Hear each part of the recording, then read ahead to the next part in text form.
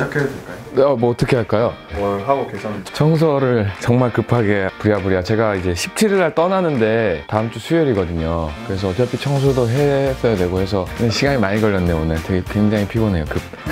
다음 주 어디 가신다고? 패션위크 사진만 계속 찍다가 보니까 패션위크가 끝나고 나서 좀 공허하더라고요. 되게 이제 좀 마음의 결정을 해서 이제 리얼 스트릿을 찍어볼 생각으로 떠나거든요. LA, 뉴욕, 자메이카, 쿠바까지는 티켓팅을 해놨는데 아마 앞으로 계속 더 나가서 사진 찍는 일만 더 생길 것 같아요. 해외에서 많이 작업을 하시니까 부러워하더라고요. 네네. 지금도 또 나가냐 그러면서 그만 좀 나가라고 하고, 직장 다니거나 해외를 마음대로 못 나가는 친구들은 제 라이프 스타일이 부럽긴 한데 이제 저도 또 이제 미래가 보장되어 있진 않지만 지금 현재를 굉장히 중요시하는 라이프를 선택해서 이렇게 조금이라도 더 어리고 움직일 수 있을 때 더 많이 움직여서 이제 돌아다니는 거죠. 저희가 오늘 집으로 쳐들어왔죠. 네네네. 구경을 켜주실 수 있나요? 구경시켜드릴까요? 종류가 지금 한 옷방이 있습니다. 옷을 진짜 좋아하시나 봐요. 네, 옷을 좋아해서 뭐 저희 집에 놀러 오시는 분들은 꼭 하나씩 뭘 얻어 가세요. 그래서 저희도 받을 수 있는. 뭐 일단 마음에 드시는 거 있으시면 저와 함께. 원래 항상 이렇게 집을 따뜻하게 해놓으세요. 다 그러더라고요. 몸이 좀 말라서 그런가? 좀 추운데 사람들은 덥다고 하거든요. 근데 저는 더 따뜻했으면 좋겠어요. 지금 좀 추운 것 같아요. 지금도. 여기가 주로 이제 카메라 작업을 많이 하고, 하다가 그냥 지치면 누워서 자고. 노래방 기계 최근에 집들이 선물로 받은 에코도 들어가고요. 요즘 세상이 참 좋아진 거 아니에요? 전화가 왔네요. 여보세요? 네, 알겠습니다.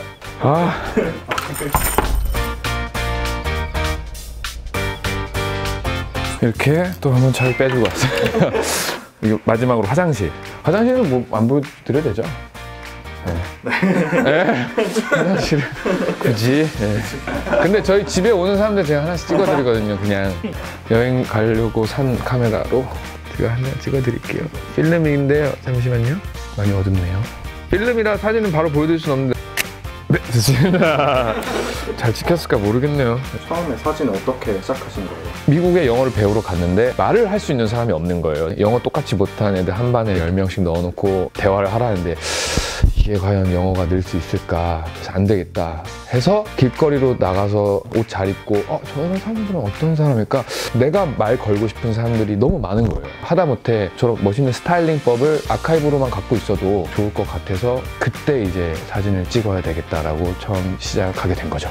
그때부터는 계속 논스톱으로 사진을 계속 찍었던 것 같아요. 그렇게 마음을 먹고 나서부터. 자기가 찍었을 때 100% 만족하는 사진을 찍는 사람이 얼마나 될지 저는 잘 모르겠어요. 저는 제가 그걸 아직도 찾아가는 과정이라고 생각하거든요. 지금같이 또 소셜 네트워크가 발달이 되고 이런 게 포화인 상태에서 사진이 많이 죽어가고 있구나라는 생각이 들었었어요. 그래도 제가 죽을 때까지는 사진은 남아있을 것 같고 사진으로 메시지를 전달드리고 싶은 게 제 꿈이에요.